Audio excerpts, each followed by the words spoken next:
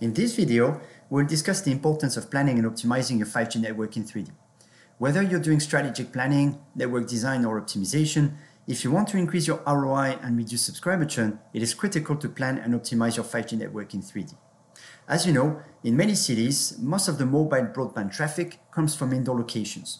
This means that the subscribers are not necessarily at ground level. If you're looking at other 5G use cases, such as massive IoT or ultra-reliable and low-latency communications, it is also the case that you have devices that are not necessarily at ground level, but at various heights above ground level.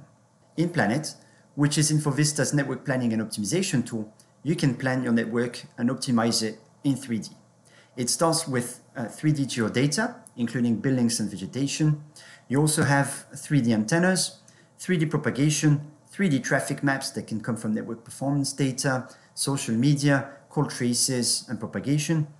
And you can also optimize your network in 3D. I will now move on to the live video that will show you Planet's 3D capabilities.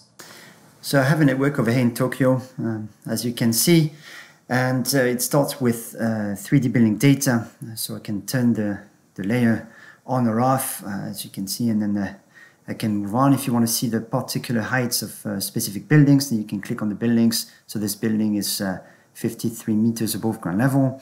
This one, which is I think the Shibuya station, is 50 meters above ground level.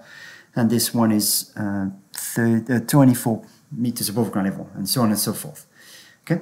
Now you can look at specific antennas as well in 3D. So let me open the Planet Antenna Editor. This is a massive MIMO antenna, and you can look at the various patterns for the different directions in terms of tilts and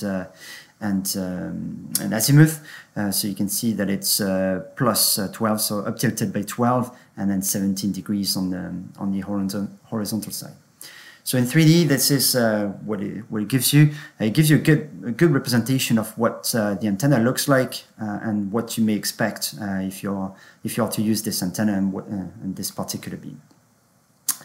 So once you've designed, once you've assigned the antennas, propagation models, you can create predictions for your site. So I'm going to select a few buildings over here so that I can show you the prediction for site number 5 over here for the base station or the E node B. And we'll go with the reference signal receive power, so the RSRP for this particular E node B. It's going to take a couple of seconds here to open the Planet 3D viewer, and then you'll see that prediction in 3D on the map.